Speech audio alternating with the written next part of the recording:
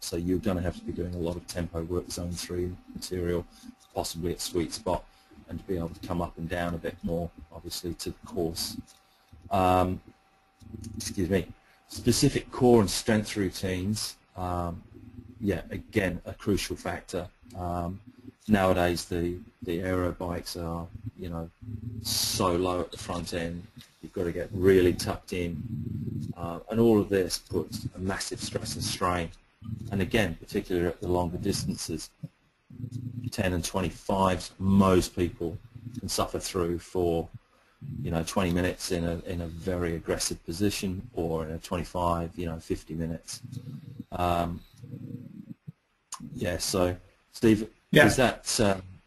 Yeah. No, I think there's a lot of variances for different types of training. I think obviously the standard 8 to 20 minute sort of efforts at or just below your threshold is probably one that most people would have heard of, and the most typical one that a lot of people do.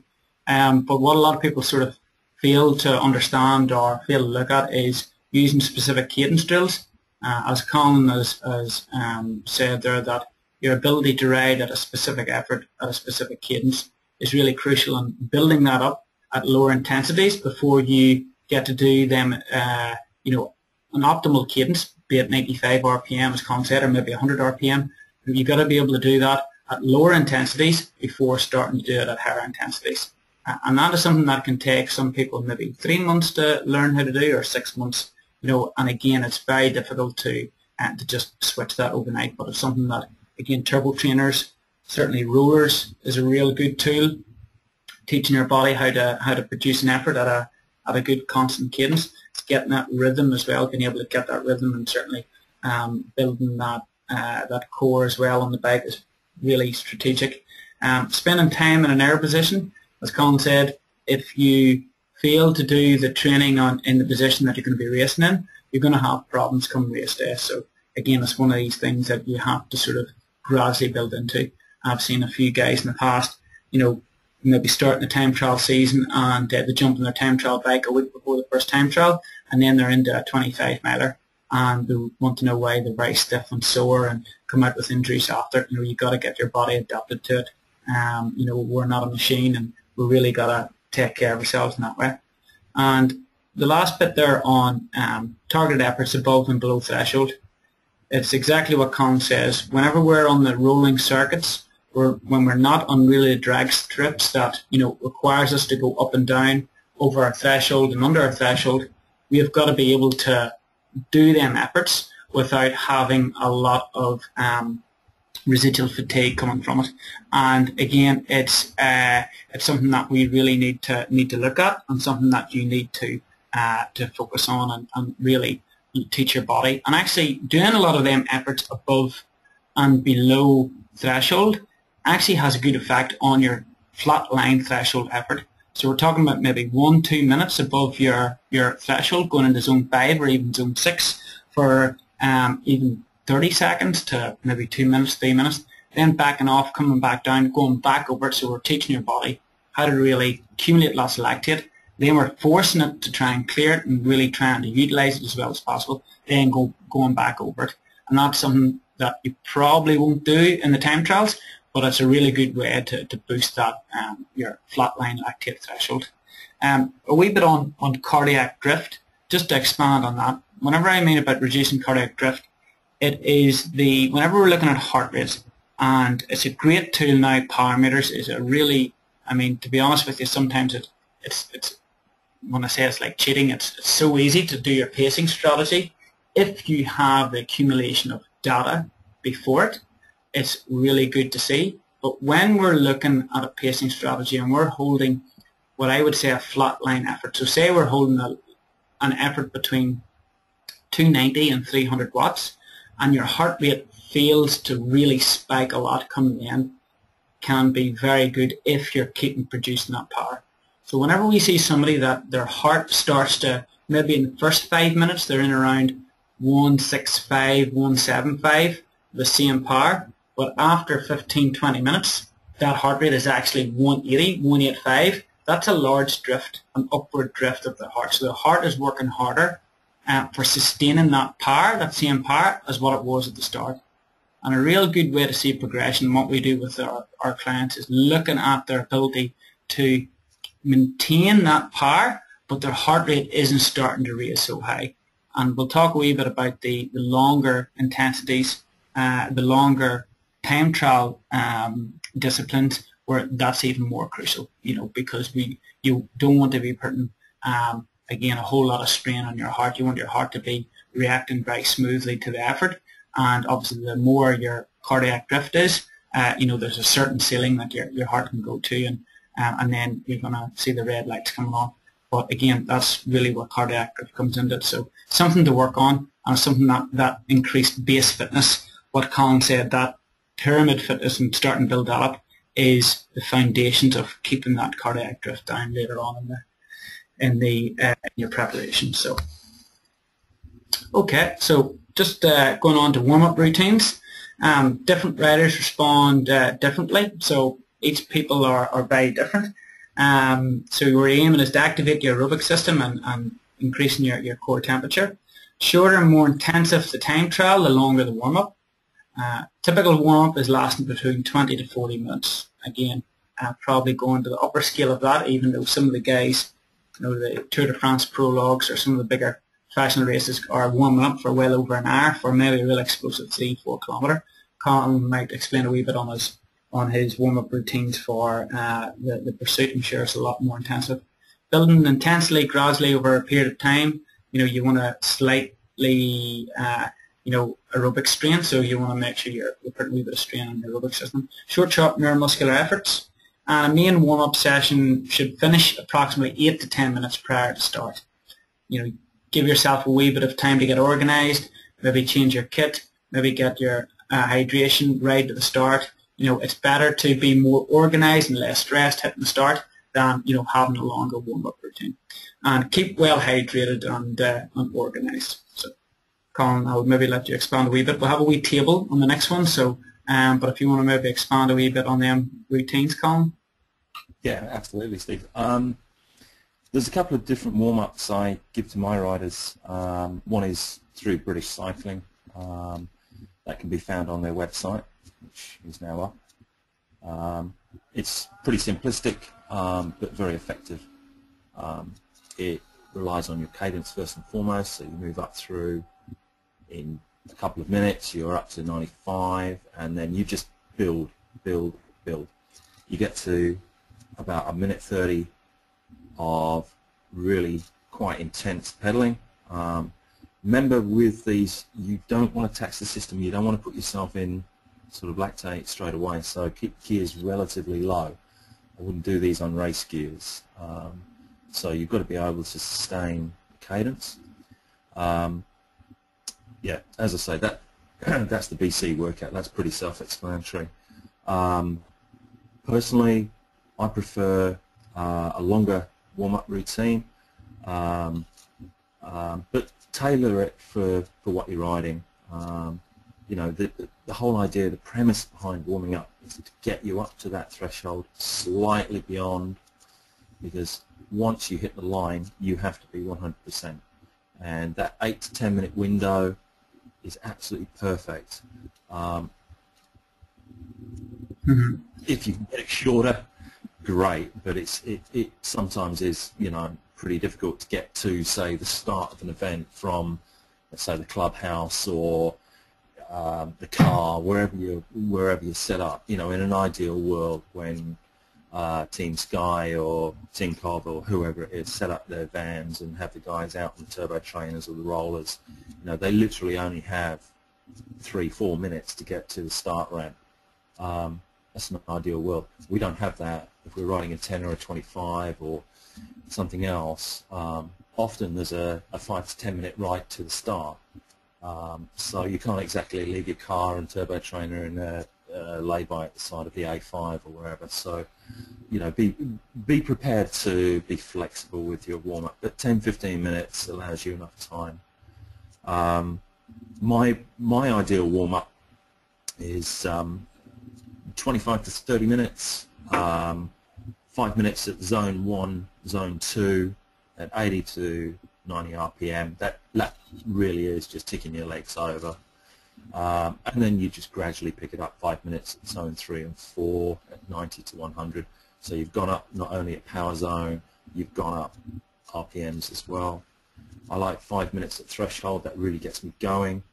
I come back down just at tempo, about zone 3, 90 to 100 RPM again, and then excuse me, then 5 to 8 second very, very explosive efforts on a small gear, 120 to 150 RPM, cruise between it, bring the heart rate back down, breathe. Don't forget to breathe while you're doing these warm-up routines. It sounds silly, but people do. You breathe shallow, you don't get the oxygen around the system, so breathe deep, slow your heart rate down a bit. Then I get back up to zone 3, finish off with a nice steady 5 minutes, thinking things through, 90 to 100 RPM, and then cool it off, cruise down, zone 1. Now some people prefer to cut this out, the last little zone 1 part. It's just personal preference. As mentioned, 10 minutes behind the warm-up is ideal. A few little handy hints. Unless you've got a helper, ensure everything is ready before you start the warm-up. Nothing is worse than getting off the rollers, getting off the turbo. You're warmed up perfectly, and then you have to fiddle around changing your wheels, finding your crash hat. Oh, I didn't fill my bottle up. Oh, I didn't do this. Well, that's inexcusable. You've got to be focused. You've got to be organized. Have your race wheels prepared, your helmet ready, visor cleaned. Make sure the race bike is ready to go. I prefer to warm up on my road bike, just with a pair of training wheels in, and have my TT bike 100% done. As Steve mentioned, hydrate whilst you're warming up. It's absolutely crucial. So many people forget to do it because you're in that zone, you're warming up, and you're just, focusing. Part of the focus should be keep yourself hydrated. Small sips, often, just keep fueling the system. Sounds silly, but remember that what goes in often has to come out. So allow yourself just that window to find a bush or a tree or a toilet or an emergency user bidon. Just chuck it away afterwards. So yeah, I think pretty much that covers that, Steve. If you want to move on, right? I think your whole event, your whole race can be won and lost in the time trial. You could do all the weeks or months of preparation, and something as crucial as the warm-up and not getting it right, as Colin has said, not being organised, being stressed coming into it. Them simple things can really have a detrimental effect to your performance in the day and really ruin a lot of that hard work that's put in the weeks and months leading up to your event. I think it's just crucial that we activate our systems that we're going to be using during the race. So if it's a shorter, sharper, more intensive time trial stroke prologue type effort, we're obviously trying to activate them sort of neuromuscular systems, trying to get them pathways firing, trying to get that nervous system open and get the receptors going into our brains that, okay, these are the systems we're going to be using very intensely in another 20 minutes, 30 minutes. Or we're looking at, obviously, standard warm-up like this, maybe towards a 10 or 25, where we're trying to sort of build up our gradual intensities, as Colin said, ramping it up slightly over 5 minutes, maybe 8 minutes, and then doing some short, sharp, maybe higher cadence intensities for 5 to 10 seconds. Nothing that's going to put a lot of muscular strain, but we're just looking at, again, building our aerobic system slightly, and also looking at putting a wee bit of strain on our nervous system and neuromuscular system to make sure that memory's there. But again, the warm-up routine certainly is something that you should take very seriously and practice, and even practice this routine in some of your training sessions. I think it's a great way to even get used to it, Colin. Maybe adding it into a warm-up session into your time trial or your training session. Maybe you're doing a turbo train or something, just to get used to that. Rhythm. So, okay. Okay, so next. Stephen, sorry, can we just go back? Yep. Cool. Well worth mentioning that the warm-up, the race, warm down, absolutely crucial. Gone are the days of just getting off the bike, packing it in the car, handing in your number, getting your free cup of tea. A warm down is a must. Okay, it's going to take you 10 or 15 minutes. Again, if you're organised, if you do have a helper, that's fantastic because they can set your rollers up afterwards or your turbo. But just again, this comes back to organisation and giving yourself every opportunity to do the best you can. You warm down, yeah, off the bike, over the line, back to the car, back to the HQ, wherever you are. Get the bike on the rollers, on the turbo, spin your legs. 10 to 15 minutes, even at an unstructured ride, just a 10 to 15 minutes is absolutely brilliant. Just spins it out, helps the flushing of lactate and metabolites, just flushes it through. It just aids recovery. My personal warm-up, I throw in a couple of high RPM spin outs, very low gears, and then back it off. So I normally do a 15 to 20 minute warm down, depends. But it's the perfect time to do what I call a post-race review mentally. It's also a good time you can sit there, just get your recovery product into you. But just think of things. We'll go into this in a bit more detail in a bit about the actual sort of mental preparation. But one thing that is crucial is a post-race review. Steve, that's pretty much on. Yeah. Warm down, mate. Okay, so we're going on to courses, parcours, is I suppose the more European terminology for it. So we're looking at each course will have its own peculiarities and environment. It's very important to know as much as you can about this in advance. I think for people that maybe do regular time trials, maybe weekly time trials on the same circuits, maybe every Wednesday night there's a time trial, or every Thursday night or midweek or weekend, you start to learn your road, and you start to learn maybe what way the wind direction normally is. There's going to be times when you're going to a completely alien course, and maybe it's some national championships or regional championships, and you don't let that familiarity slip. So you really do got to try and put your homework in. So it's not always possible, as I say here, to ride the course. But if you can try and look at it as much as possible, it's a simple thing as even going on to, we use modern technology like Google Maps, Google Earth, trying to see some wee bits and pieces. Maybe if you feel it's a very twisting course or a very technical course, again, some of the technology out there is really great that you can try and visualize things as much as possible and try and see it. Every little bit helps, especially when you're looking at roundabouts, corners, road surface, traffic. You're trying to get as much as that information as possible before you start. Is again, the difference between winning and coming third, or losing 3 or 4 seconds into each corner or each roundabout. And if there's 10 corners and 10 roundabouts and you lose 2 or 3 seconds on each one, there's 40 seconds to over a minute gone just because of your maybe lack of knowledge and what you could have done in your homework sort of leading up to it. Colin, I'm sure you have a lot of experience with courses and parkours and maybe not paying attention to things. Yeah, I mean, it's, to be honest with you, it has cost me, I wouldn't say many races, but it has got one example. I rode a professional race in France called the Poitou-Charentes, and I had points jersey. I'd come second in the prologue. I was up there on a couple of road stages, and the time trial I was really looking forward to. I had great form, and I sort of, I'd given myself every opportunity for the win.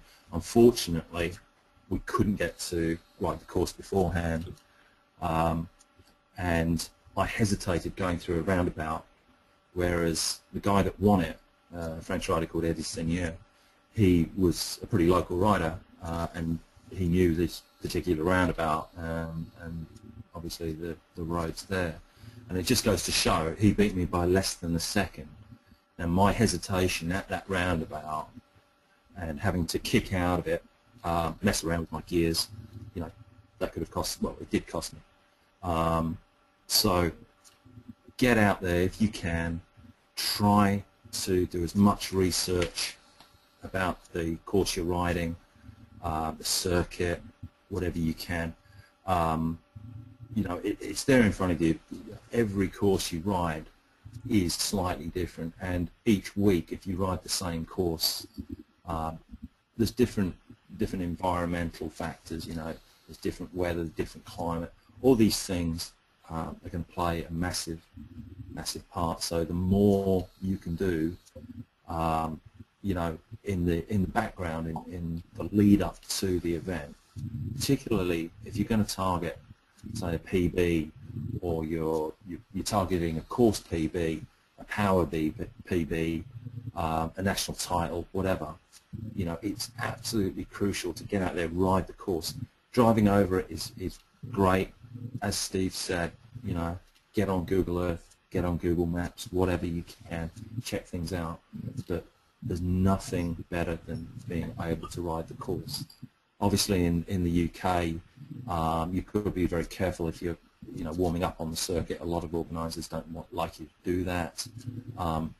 So yeah, again, it's all down to research. If you can get out there the week or a couple of days before, just do it.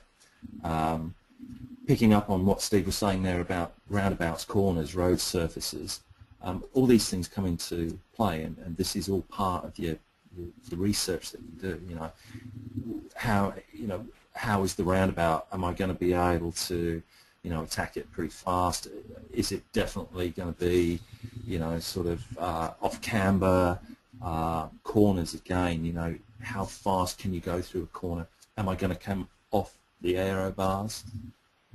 Well, these things, road surfaces. I know the National 10 this year is on a course called Wolvie, which is one of my local courses.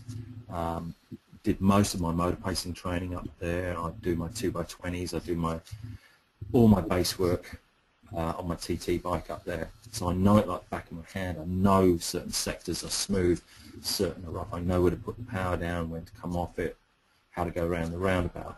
And that's just through riding it time and time again, research. One thing that you won't get in, obviously, prologues and a lot of closed road races of traffic. Yeah, sure, you get following cars and you get a motorcycle out rider, but on UK roads, traffic, you're going to get drag. Let's put it that way. Yes, it can have the, you know, alternate effect if you've got a string of traffic coming the other way and nothing coming past you, but use it to your advantage where possible. Obviously, safety is paramount. Don't sort of ride out by the white line. But you know, the classic example was someone like Alf Engers being able to ride, you know, almost in the middle of the carriageway, so traffic had to go round him, give him a drag. All these things, small factors. You know, it's like Sky, it's like Bracefield, and all these guys say, you know, these minimal factors all add up. So your marginal gains. Traffic is definitely one of them, so use it to your advantage. Okay, we're going to move on to a bit to get through. Our next bit is on pacing strategies. So I think, again, it's one of the big things that we work with, certainly with our clients. We're using a lot of the information that we've built up through coaching, through training, through looking at data, through looking at previous racing history, and building that into some sort of strategy that we can put towards our athletes on the day, on race day, or certainly going into you know, big events and whatnot. Sometimes it's hit and miss, and sometimes you're learning as it goes along. You can't always get it right, but there's a few things that each person can look at. So very basic, very common mistake is going way over your threshold too early at the start. I have done that many times myself, and you know, you're feeling good, you get off the start ramp, the blood's pumping, that first 2 or 3 minutes feels like a sprint, or you're going into a pursuit type effort. even though it might be, you know, a 25-mile time trial, and all of a sudden then the red lights start flashing after 4 or 5 mile, and you know, you can't really recover. So you want to really avoid doing that. You know, if you're using heart rate, just let that, because it's harder to gauge that maybe when you're using heart rate, because obviously there's a lag in your heart rate whenever you're starting. So you want to make sure that you're building your heart rate up gradually to what you believe to be your threshold heart rate, maybe over 3 to 4 minutes. Some people's rise quicker than others, but you know, if you're starting to get to your threshold heart rate after a minute, then I would probably say you've started too hard. You know, because your heart rate should take a wee bit of time to build up. Even if your power is at that level, you know, your heart rate is going to lag behind. Cutting your race down into chunks, 5-10 minute blocks, especially for the longer efforts. Sometimes focusing too far ahead can crack you a little bit, so cutting that down into chunks is a really good way of visualization of your effort, and really focusing on a short period of time. Avoid prolonged periods under your set power effort. It comes down to, again, your knowledge and knowing what you can sustain and the effort that you can do. So we don't want to see big spikes at the start and then going way under your threshold for, you know, 5 or 10 minutes, then going back up or above your effort and back down. That's not going to, even though your average might be the same then, it's not going to be very cohesive whenever we're looking at a constant power and also squeezing out every bit of energy that you have. And certainly your time will reflect, having a constant effort is going to reflect a lot better. 10-mile time trials can be done probably in around, I mean, a lot of guys that I know are doing their 10-mile time trial, which is between 20 minutes and 25 minutes, in around 105 to 110% of their FTP power. So again, some riders variance different, so maybe some of the riders that have a better anaerobic power can maybe hit certainly 110, maybe a little bit more for their 10-mile time trial power, but whenever it comes to 25, you know, doing the longer efforts, they're a little less, their ability to sit at maybe a solid FTP effort isn't as good, and they're lagging behind and falling down on that. But generally you're looking at maybe 105, 110% guys hitting their FTP, of their FTP. That's not your average for a 20-minute power, so your FTP, we usually subtract 5% off that. So that's the number that I'm kind of using on that. 25-mile time trial, really your FTP generally is what you would probably sustain for a 25-mile time trial effort. If you are using a power meter and you find that you do a 25-mile time trial and your power is 10 watts or 15 watts above your FTP, then I would say your FTP has changed. So I would certainly go and reevaluate your power zones. Okay. Heart rates between 10 and 25 mile can have little difference. Again, it's very common that what we see, your average maybe in a 10-mile time trial and your average in a 25-mile time trial mightn't change a whole lot. It could only be 2 or 3 beats, even though if you have a power meter, it could be within maybe 20 watts or something like that. But again, your heart is very much more of a grey area. And don't save too much for your last section. Get the majority of effort out on the road. Again, what I've seen and certainly see a lot of guys early in the season, in their time trial season, again, we're starting to look at pacing strategies and maybe not getting it right in the first couple of weeks. We're seeing that they're really having a lot of power left in that last 2 or 3 minutes. And yes, I always say squeeze as much out that you can, but whenever I see somebody hurting out 50 watts more for the last 2 miles, you know, then I say, okay, well, we should really be pacing it a little bit higher in that past 8 miles. You know, so I'd rather you only been able to squeeze maybe 20 watts more in the last 2 miles, but have a higher average in the main meet of the time trial before it. So it's just a case of working on that, and probably over time you start to hone that in. But certainly don't leave it that you're having a lot left. And sometimes I see guys and they're sprinting across the line that they could beat Cavendish, and I think to myself, well, you know, if you can do that, you have one hard enough. You know, and usually if you can sustain a better effort during it, your time will be reflected. Colin, I'm sure you have some advice on pacing strategies and some do's and don'ts. Yeah, absolutely. I mean, you've covered it very, very well there indeed. And I've got to say, possibly pacing strategies is the single hardest factor to teach anybody in time trialing. It really is. And you're gonna hate me for saying it, but there is only one way of doing this, and that is just repetition. Lots and lots of repetitive efforts at a specified heart rate, power, and just using those zones and getting to know your body, getting to know how hard you can push yourself and hold that pace and hold that threshold. You literally are just going to have to do it. And this relates back to what we were saying earlier about training. You know, it's that base, you get that in, and then you use your zones. And when you get up to that threshold zone, you know, the more you've done to get to that with everything else done properly, the easier it is to pace yourself. Yeah, pacing is going to get, you know, variance in there with wind, road surface, aerodynamics, you name it. But deep down, it is just down to the rider, down to you knowing yourself. As Steve said, one of the worst things is just going out too hard. Lapse back into anecdote, a couple of things to put it into perspective. My first ever prologue as a professional rider was in Paris-Nice. Warmed up brilliantly.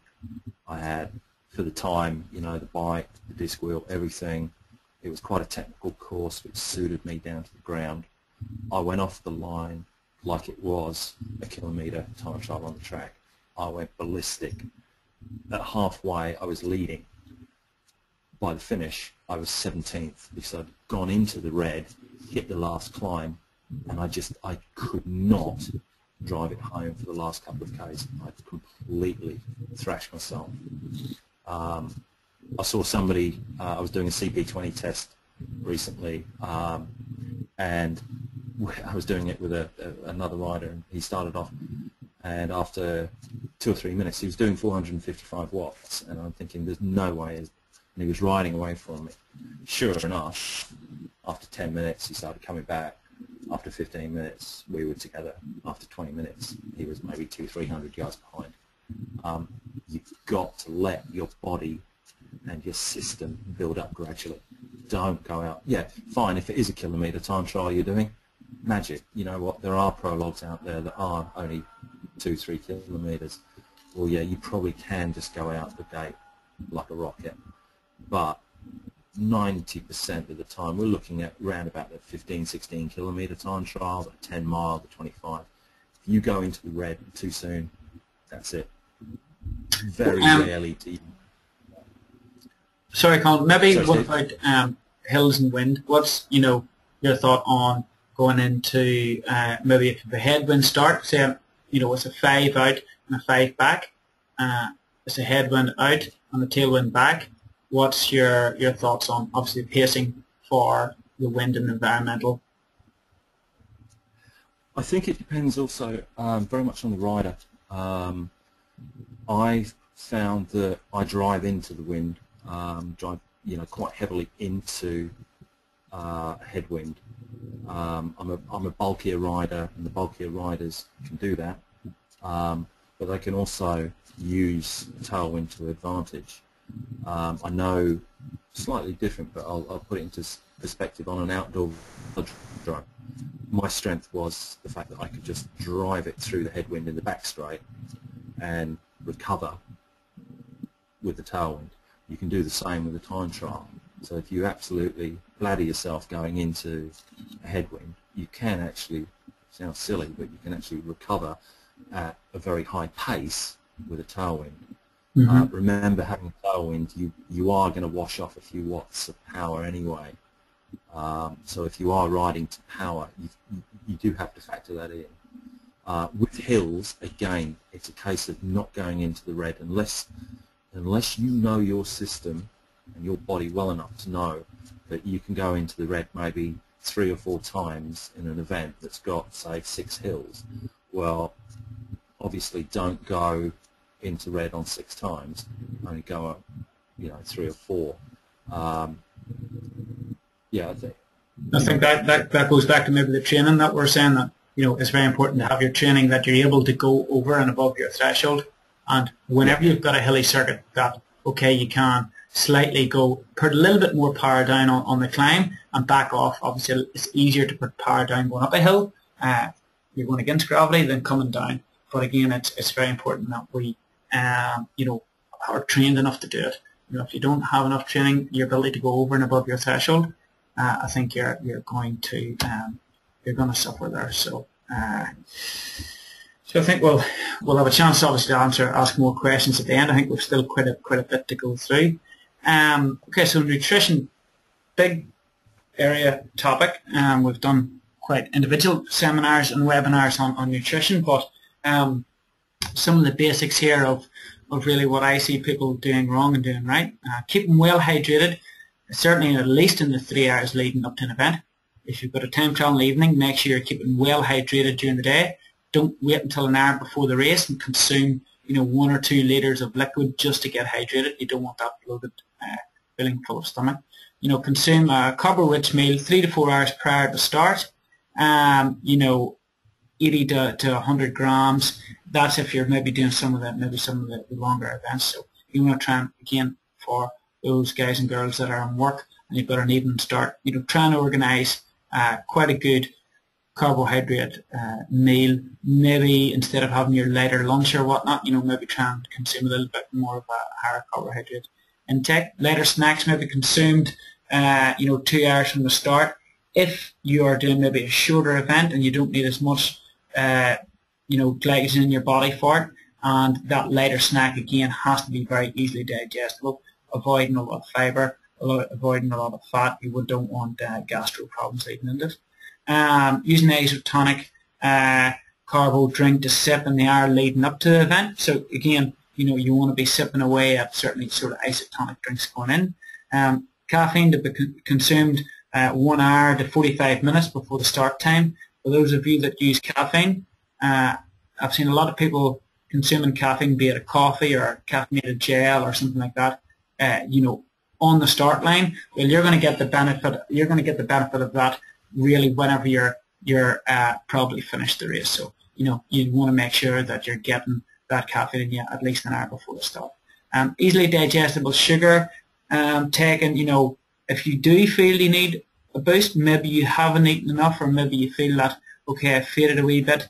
Those of you that like taking gels, although it can play a little bit of havoc with your stomach, be warned of that. Maybe 20 minutes before the start. Again, I wouldn't really get too much into taking a lot of high sugary content things in the start line. You want to make sure that you probably have enough calories consumed before that. But if you do feel you need something now, take it maybe 20 minutes before the start.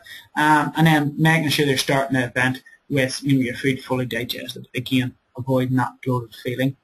Nitrate loading, a lot of new science out there about beet juice, so I think it's probably full of the rage now. I know there's a very good science, a lot of positive science behind it. We're starting to see a lot of the top teams and top riders in the world consuming sort of beet juice, in the hour or so before it. I know they even load on it maybe in the morning as well. Probably comes down to trial and error for different people. And also the phosphates, Z-Vid Max by Zip, that again, your phosphate loading, trying to use that lactate buffering and trying to really get that edge on it. So again, phosphates is something that I would say is completely personal on how people load on it. If it works and it doesn't work, I've seen positives and negatives from different athletes, from very experienced athletes that have had adverse effects. Again, it can be a mental thing or it cannot be, but again, it's something that you really need to do personally and try and look at. The don'ts: certainly do not slip in your hydration in the hours leading up to the event. Colin made a very strong point saying about your warm-up routine. Do not let yourself get dehydrated. Make sure you have your hydration set out and organised for it. Again, you can be well hydrated for all day. In the hour leading up to your event, you're on the turbo trainer. You don't have your bottle near you. You do 20 minutes. You start the time trial with a dry mouth. That's not what you want to be doing. You want to make sure, even using a wee mouth rinse, carbohydrate mouth rinse, spitting it out, just getting that moisture into your mouth is also a real positive thing, but you don't want to let that slip. Avoid consuming large amounts of liquid in the hour leading up to it. Again, I've hit on that. Reducing your fibre, fat intake, pre-event meal. We want to make sure that we're taking very good carbohydrate-rich food that is easily absorbed and digested. Again, something that's personal to you. And don't take caffeine, again, like I said, on the post the start. And avoid the requirement to consume sugar during the time trial, distance dependent. So you don't want to be feeling that you need to take food or consume calories in a 10-mile time trial. You want to make sure that you have enough glycogen in your body, and you should do, unless you've done something really wrong, to be able to get a sustained, hard, maximal effort for between 20 to 45 minutes, really without having to consume a carbohydrate-rich snack. And don't eat any solids really in the 30 to 45 minutes leading up to the start. Again, you want to make sure that anything you are taking is of liquid form or gel form or something like that. Colin, is there anything that you feel you want to add to that? No, I think you've pretty much covered everything there, Steve. One thing I will just let everybody know is that without sounding all new age and hippie, the supplements and sort of pre-made food and drink are all well and good, but don't forget that your body craves natural product, craves natural foods and fluids. So make sure that leading up that a piece of fruit is just as good as a gel every now and then. Obviously you can't shove an apple up your trouser leg in a 25, whereas you can a gel. But the more natural product you can feed the body, the better. For shorter time trials, 10s and 25s,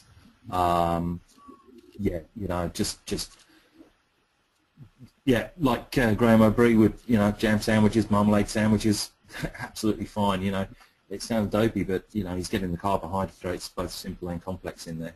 But hydration for me is primary. Everybody eats breakfast. Well, not everybody eats breakfast. Sorry, that's a generalisation. But you should eat breakfast. You should eat a pre-race meal. For a shorter event, you really don't need to sit down to a massive plate of pasta or rice or chicken. Again, I hark back to when I turned professional. You turn up at a stage race in France, and you were expected 3 hours before the stage start to have finished a massive plate of rice and pasta and steak, chicken, and things like this. And I'd probably say 75% of the time it wasn't digested by the time you hit the start line. The first 2 hours of a race, let alone a time trial, it's sitting heavy in your gut. The digestion is taking blood away from where it needs to be around the body. So eat lighter and break it up again, just little things, snack, just keep feeding, just drip feed the body pretty much. Going on to things like the nitrate loading, phosphates, ketones, beta-alanine. Be careful with these things, read up on them, do your research. You're putting chemicals and you're putting products into your body. Get advice from your doctor, but don't be afraid to experiment. Maybe in club 10s, maybe in training. Maybe don't go and do it for a national title or something like that. I know last year I started. I've always used beetroot juice in its natural form. Phosphates I have tried in the past, and I thought I'd give them a go last year. I used them for 3 events. I had great results in one, and quite frankly the other 2 I couldn't have told you if it made any difference or not. I've just started using a product that's got beta-alanine in it. I am getting good results with that. It leaves you a bit tingly, which is a bit of a weird sensation.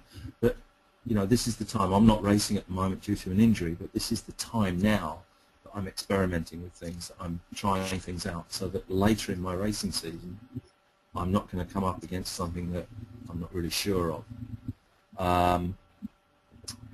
Very, very important, as Steve says, don't eat solids in the 35 to 45 minutes leading up to the start. They will sit heavy in your gut, and if you've got a propensity to throwing up, yeah, it's going to come up bad. So liquid, less solid food. One thing that I don't have a great deal of experience with, and I'll freely admit that, is the longer distance stuff. The longest time trial I rode was about 75, 80 kilometres, which is the Grand Prix Eddy Merckx in Belgium. So I've never ridden 100. I've certainly never ridden 10, 12 hour, whatever, 24s. Those you obviously need, a fair bit of nutrition, a fair bit of glucose coming in, carbs. You're going to have to get the proteins in early. We Dig Deep do have our own nutritionists, so for those people that really want some more focused advice on nutrition, I'd certainly recommend having a word with Rob. He's a Dutch guy, Rob van der Werf. He works with Giant Alpecin as well as Dig Deep, and he's far better qualified to speak about nutrition than I am. So, let us know if you need any information on that. Steve? Yeah. Thanks very much. Yeah, I think that nutrition is a massive topic in itself, and as Colin says, it really is down to your own personal choice and trial and error. And that's what I will say about a lot of them. A lot of them supplements, a lot of their nutrition is testing and training, testing whatever non-competition that Colin's doing right now, so you have it whenever you have it honed in whenever you're at event day.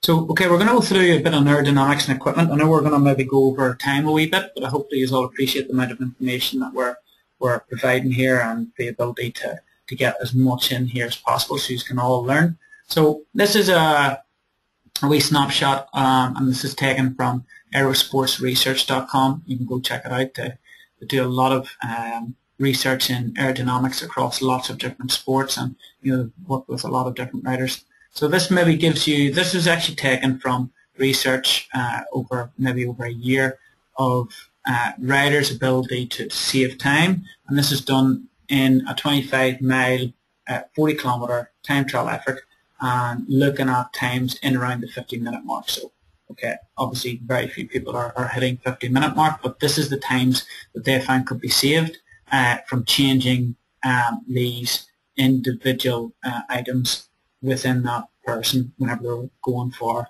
an effort in around 50 minutes or 25 miles, 40 kilometres. So you're looking at a narrow helmet. Obviously you had a lot of gains, getting a proper aero helmet. And I know aero helmets are now, certainly there's that many of them on the market, but even though there's a lot of research on the type of aero helmet fits for a different person, unfortunately you probably need to go to wind tunnel testing or whatnot to get that done. Time trial suit, skin suit, 134 seconds. For those of you that don't have skin suits, they're probably pretty common amongst most time trialists. Certainly has a big gains instead of a flapping jersey and shorts. Wind tunnel positioning, 56 seconds. Probably something that the majority of us here could never have the ability to do. But certainly whenever I think the professionals, whenever they exhaust every bit of clothing, every bit of equipment, it's probably the icing on the cake. Aero bars, 122 seconds.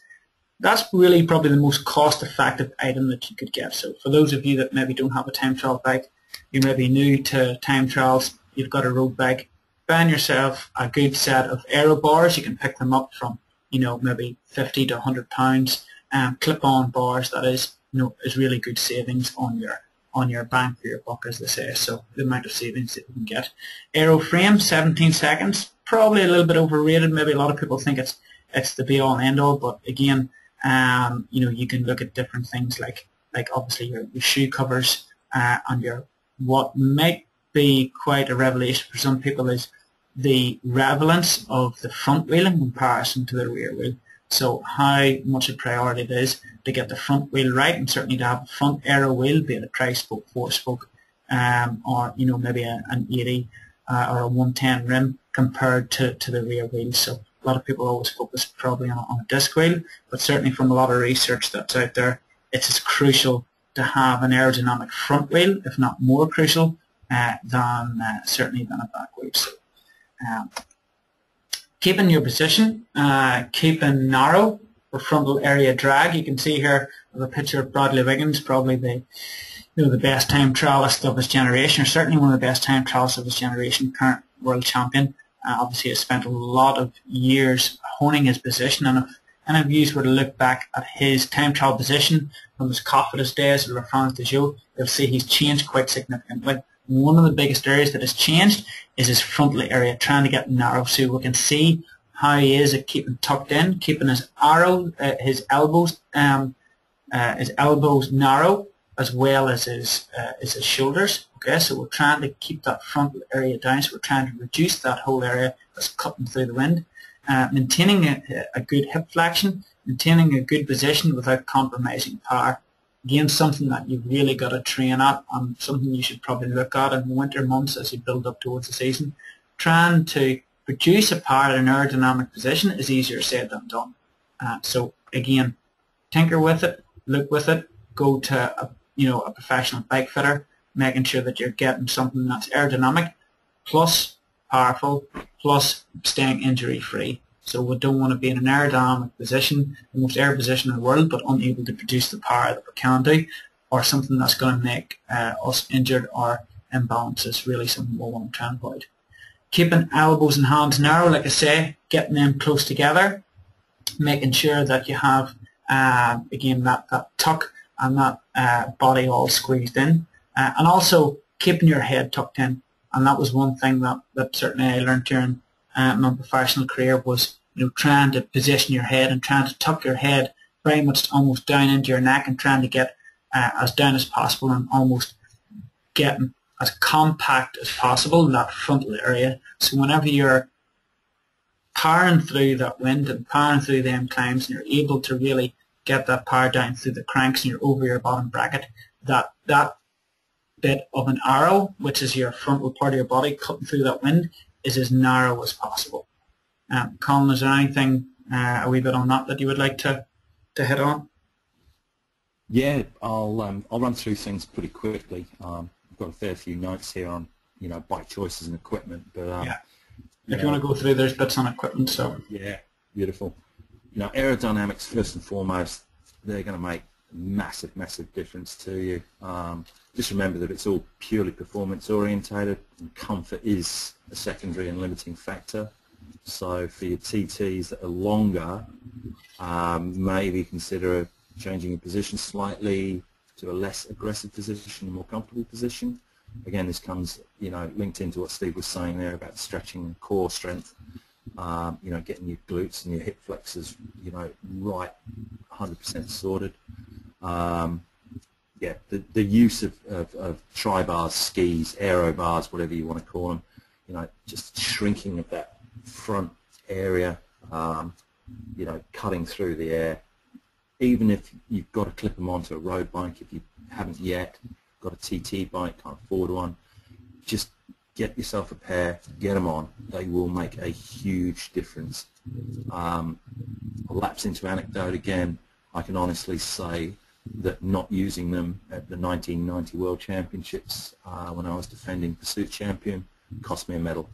I was staunch in my opposition to them. I thought that they were a waste of time on the track. Yeah, the next year I used them in 91. I broke a world record. Perfect. So yeah, again, anecdote, but they do work. Wheels, absolutely crucial. As Steve was saying, look at them as a whole, not just sling a disc in and you're going to get 100% of the benefit. The front wheel does count. That's cutting through the air. Use, ideally a tri-spoke, a four-spoke. I don't think we can use 5 spokes on the road in the UK. I know in Europe I used one in a few prologues. They are brilliant. I'm not sure that we're allowed to use them here. Just check with the CTT. Deep V. Just remember you've got to be able to handle these things as well, and in windy conditions it can get a bit difficult. So if you've got the budget, have as many options as you can. A couple of my friends down in Leicestershire have Rautech covers for the rear. This can be clipped onto a deep V, so they've actually got a couple of choices. If it's a really windy or a hilly course, they just use the deep Vs, or they clip on the Rautech over the rear disc. Tyres and tubs. Okay, you've got to look at, you know, the whole dichotomy here of using tubs or clinchers. Tubs are faster. They're usually lighter, but they are more expensive. Look into rolling resistance, tyre pressures as well. You know, and this comes down to what we were saying about the course and the parkour.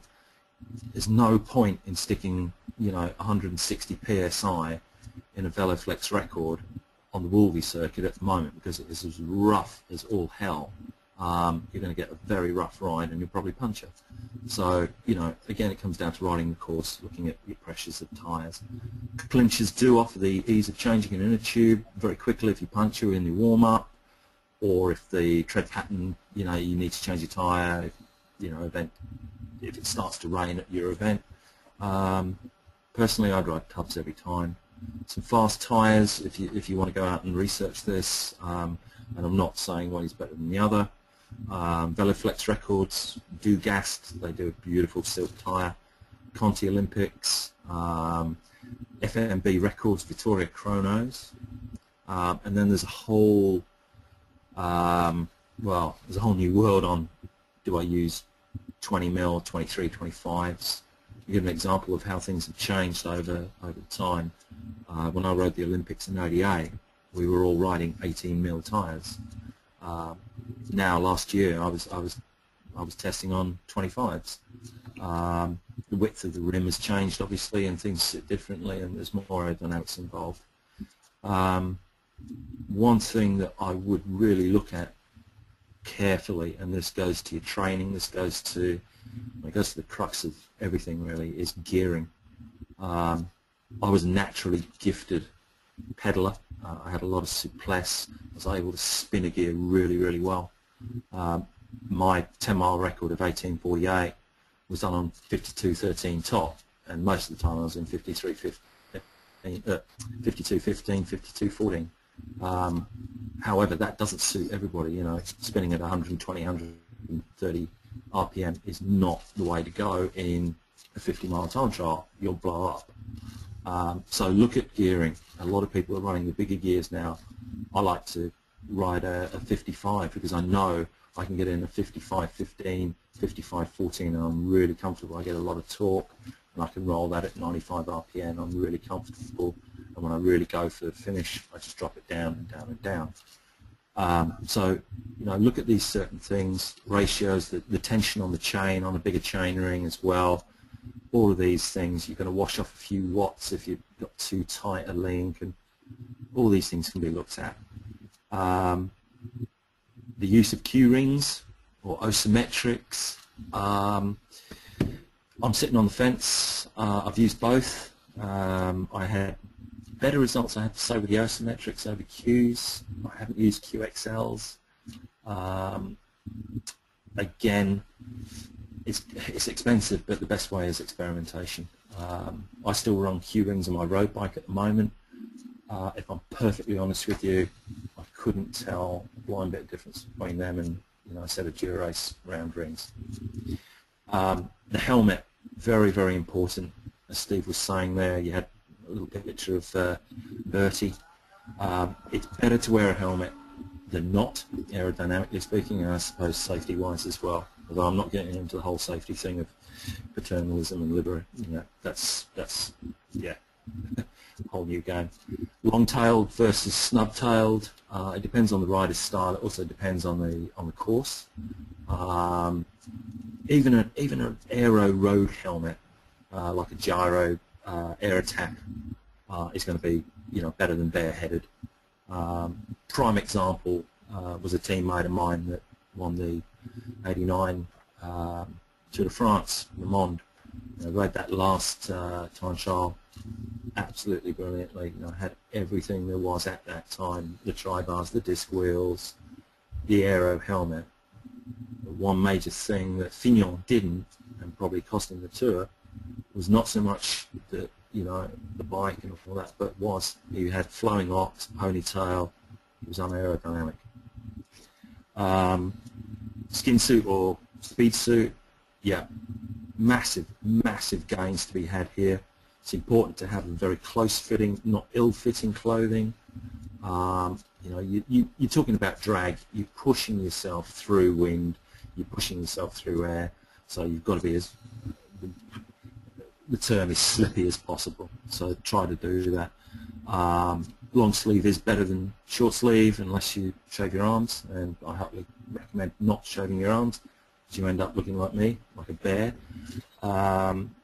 No pins can adapt a skin suit nowadays so that you can actually tuck your number in and you don't have a number flapping around. How many times have you watched television or gone to a race and you see it rider there with, an £8 bike, 200 quid skin suit, a 200 quid helmet, and his number's flapping around held on with a couple of safety pins and it's flapping in the breeze? It's ridiculous. You've spent all that money, all that time investing, and then you go and allow this thing to wash off watts. Get it tucked down. Use sticky tape, double-sided tape, use lots of pins, keep it flush. As I say, there's a company called No Pins now that will put a see-through section in the back of your skin suit so your number slips in. It's not expensive. It's a really, really good idea. Overshoes, crucial. Yeah, fine if you've got a shoe sponsor that wants you to ride your shoes. Well, okay, that's a bit different. On the track, you can't use overshoes for some bizarre reason, but in time trials you can, so use them. They do make a difference. A friend of mine, Matt Sinclair, he uses Bont Chrono shoes, but he still uses over socks over them. Little extras, crucial. Anything that gives you an advantage, use it within legal parameters, obviously. Even if it's minuscule or you just simply believe that it works for you, then use it. Why not? ATS system trick strips at the moment, you stick them up, they're like sticky plasters that break the wind. They're little aerodynamic foils you stick up your legs. Again, I'll refer to Sinclair. He's using it at the moment, and he says, you know what, if it costs 2 or 3 quid per race and it gains him 1 second over a 25, then he's going to use it. The same idea with the little nasal plasters that open up the nose cavity, get more air in. I've used them. I don't use them now, but if you believe that they work, do it. For an important race like World Championships, I'd actually go around my pursuit bike and I would drip candle wax into the Allen key bolts so that I'd round them off and I'd smooth them off. So there were no gaps, there were no holes, everything was a very, very smooth surface. You know what, yes, it added a bit of weight, but to me, I knew that I was going into that World Championships 100% ready. My bike was 100% aerodynamic for me, and that made massive, massive difference psychologically, which we'll get onto in a minute. Steve? Cool. Lots of info there, and it sort of goes on to what we're going to talk about, the visualization and whatnot. But just to head on going along, sort of you're looking at your 50, 100 mile, 12-hour, 24-hour rides. We've talked about the equipment, we've talked about training.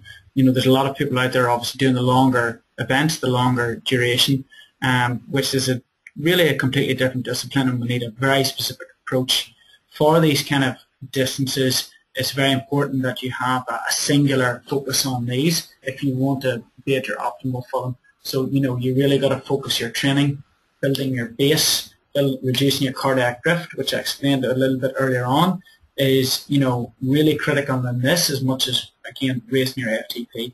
So, for those of you that are going along, making sure that you have that baseline fitness, again, as Colin said, that pyramid, I'm trying to get to the top. You certainly want to extend that bottom pyramid on using that to really boost your ability whenever you're starting to do them longer duration events. Nutrition strategies, essential during an event. Again, what Colin had said, the nutrition strategy of your pre and during event will change dramatically. Going into something like a 50 mile, or certainly maybe going towards 100 mile, you're trying to consume between 60 and 80 grams of carbs per hour in it if you really want to sustain a high intensity effort. So you've got to get your body used to taking them sort of quantities of calories and nutrition while at a hard effort. So again, something you need to do while you're training, and certainly doing it in intensive sessions. And your ability to ride an aerodynamic position for a long period of time. For anybody who's done 12 hours or 24 hours in an aerodynamic position will tell you that it's certainly not that easy, certainly on your position, and certainly not easy to hold a good position that whole duration. But again, if you train it, you're able to get good core strength, you're able to get good posture on the bike, and you're able to maintain a good air position for the majority of that time. You're going to see benefits of your time, and certainly that's going to reflect on your performance of the day. So again, for those of you going long, I would really look at making that a singular focus, certainly in the 2 to 3 months sort of leading up to it. It's too hard otherwise, so you really want to get the most out of your training and preparation towards it. We've got mental preparation, so we're looking at event visualization. Again, something that you can do during your warm-up routine. Use your warm-up routine to compose your body, relax your body, and get your mind focused on it. Maintaining a strategy during race adverse conditions. So, whenever it's not good, whenever it's raining or windy, or you've had a puncture, or you haven't felt great, or you've got mud in your eye, whatever. Again, try and keep a singular focus on what you can control, a focus on your effort, on your intensity, and on your pace and strategy. And again, it's very easy to detract from that whenever things are bad. It's easy to stay focused on it whenever things are easy. But you really try and gotta be as disciplined as possible whenever you're in adverse conditions. So you really want to make sure that you are akin to keeping focused on whenever things are going bad. And I think that's the real true reflection of a champion, or certainly of a more experienced rider. Avoid negative external influences. Again, we're going to avoid the people that are maybe talking about, I feel bad today, it's very windy, oh, there's not going to be good times, or you look very thin, or you look very fat, or something, nice compliments that you would get maybe before the start. Maybe some of your competitors are playing mind games, and loads of people like doing that. Again, control what you can control and try and avoid any sort of external negative influences. Using music, using visualization, imagery and keywords. A lot of people have got their headphones on, maybe particular music that they're listening to. They're able to sort of get in the zone in that. Something that again you can practice on, and certainly that positive reinforcement and affirmation, really good positive words, a really good positive environment. Maybe the people around you that are helping you with your warm-up, making sure that they're positive, trying to make sure that there's a good atmosphere there. During the warm-up and the hours leading up to it, can really have a good effect on your performance. Breathing and relaxation, Colin hitting that quite a bit in about his warm-up routine. Having that breathing, getting the air in, making sure you're getting your lungs filled, and again settling your heart rate down whenever you're at more intensive sessions and your intensive warm-up routine, and that's going to reflect in your breathing whenever you're in the race. So you don't want to get into an erratic breathing routine whenever you're in the race. So really trying to relax that. Goal setting, smarter, probably comes down to a wee bit of your pace and strategy, looking at the focus of your effort and making sure that you're hitting your goals, cutting it into chunks, as I said, in your pace and strategy as well. Goal setting each 5-10 minutes. Maybe you want to get to a certain point at a certain time, and then you get to the next point at a certain time, and just looking at them as you go along. And again, post-race review, which is maybe a little bit about what Colin had said on your cool down as well. It's certainly something that you're able to look at in the cool down. Colin, is there anything quickly you want to say about your visualization? Very, very briefly, I know we're running over time here. Steve's pretty much covered all the bases there. Just remember, use it as training as well. Practice makes perfect. Consistency is the key. 5 to 10 minutes a day, little chunks, rather than 1 hour once a week. Concentrate on your positives. Once you start thinking of negatives, just stop, restart, go again. Ask yourself what you want. Focus on the target, which will relate to your goal setting as well, which is smart or smarter. If you don't know what smart or smarter goal setting is, Google's your friend. Get on there. It's, without going into it in too much detail, it's specific, measurable, attainable, recordable, timed, evaluative, and written down. So have a quick look at that. Getting into the zone, avoid distractions, be very organized. A couple of days before, make sure everything is done so that there's no distractions, there's no disappointments. You reduce your external stress and your anxiety, and it just allows for positive attention. A use of keywords and mantras as well. It's got to be positive. You can't ride around going, "Oh God, I'm fat. Oh God, I'm fat." That's not going to work. Think of something positive. Think of something that's going to be something you can get through your mind, that is catchy, that is positive and means something to you. The one thing I will go through is post-race review. Not many people do this, and I try to teach all my riders, anybody, all my teammates, try to do this. When you're on your rollers, when you're on your turbo, warming down, run through your race. Where could you have improved? What went well? What went badly? What would you do differently the next time? Are you happy with your performance? Do this while you're warming down, while it's fresh in your mind. Keep a journal even. Scribble these things down if you can't do it at that time. Just get these things down so that you can review it later on. I think, quite honestly, with mental preparation, it's one of the things that made me the cyclist I am. It's very, very good at mental preparation. And you've got to keep it fun, guys and girls. Keep it fun. Steve?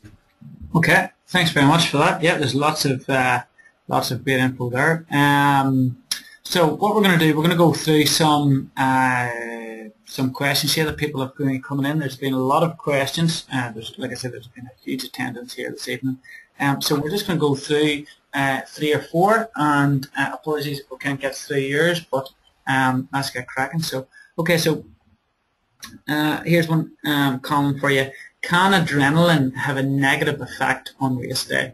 So adrenaline can it have a negative effect, do you believe? Yeah, being overly hyped up certainly can. I wouldn't want to get into the whole chemistry behind it, but through personal experience and having coached a few riders, yeah, you can get overhyped, you can get overexcited, and that will leave you feeling drained.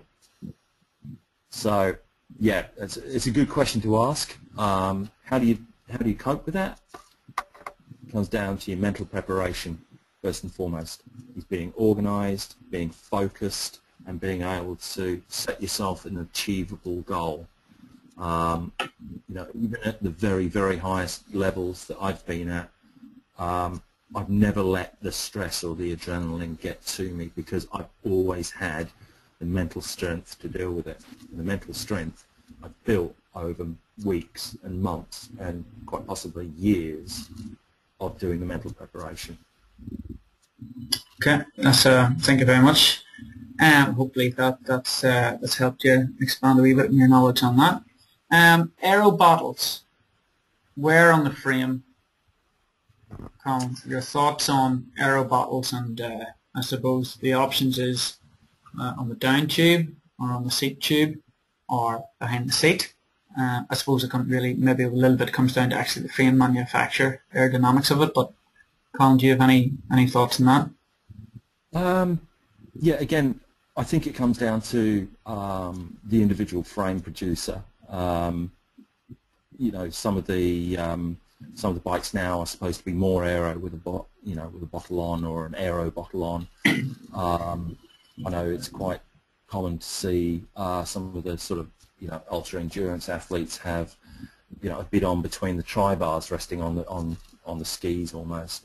I think it's Syntace to a built-in version there. It comes down to hydration. Yes, it is crucial.